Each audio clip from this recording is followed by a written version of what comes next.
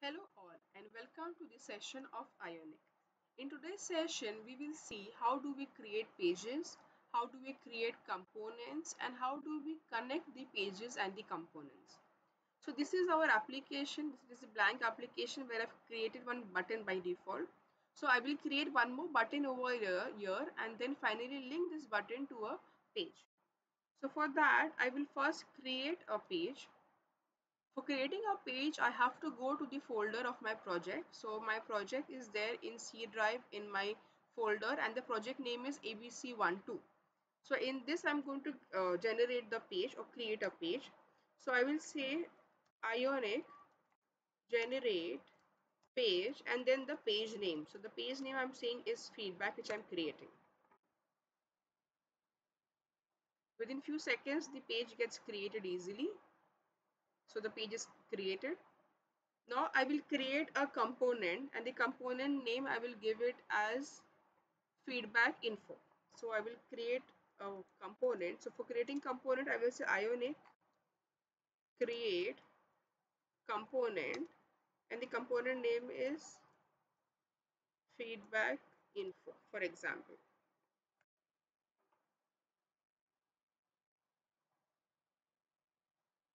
Alright. So here let us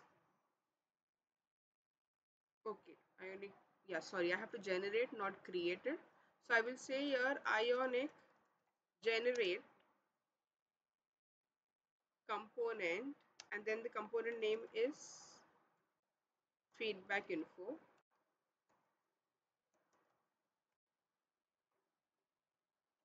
So the component of feedback gets created. So our page is created. The syntax for creating page is Ionic generate page and then the page name. Or I can work with, if I do not want to write generate completely, I can just write G as well. So I can write down Ionic space G space page and then the page name. Similarly, here Ionic generate component name. Now let us see whether this page and the component is visible to us or not. So you can see here I have feedback and you can see here I have feedback info component. Now what is the difference between component and your page? Now your feedback component and your feedback page will have every structure same except the routing because component is a subset of your feedback. So when I say a page can be routed. So when I want to call a page or from some different page, routing can be done.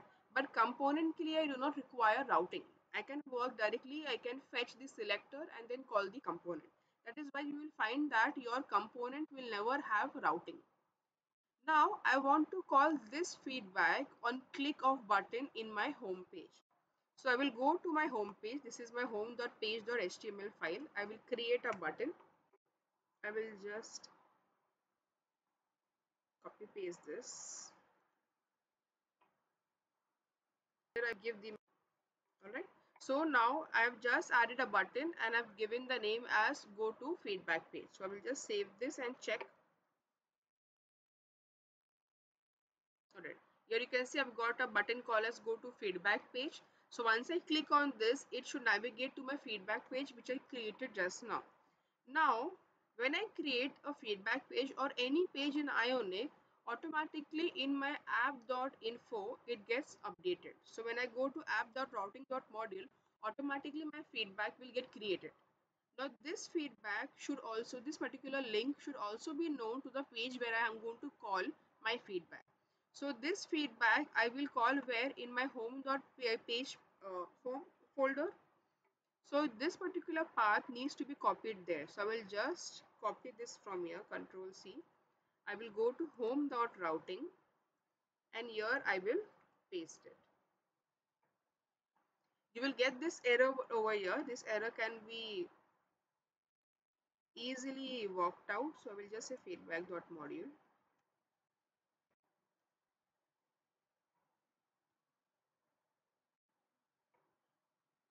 Now why did I add this into home page? Because from home page I have to route to feedback page on button click.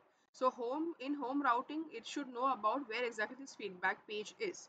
So once I link this home.routing.page to my feedback, now I will go to my home.html page and I will call it in the button click. So here I will call router link. So my router link will be called here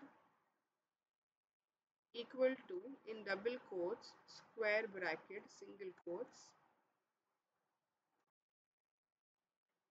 So when I create a router link, this link, the name which I've given over here is feedback. Now this feedback name and the name of my page, which is feedback, has to be same. Now here, since everything is in small case, here also everything has to be in small case to make sure that the name is same, so we can work it out. So now because router link is created, let us see in the application whether we get this. So once I click on feedback page, you get the page information, that is welcome to feedback page, and then you get the component feedback info works.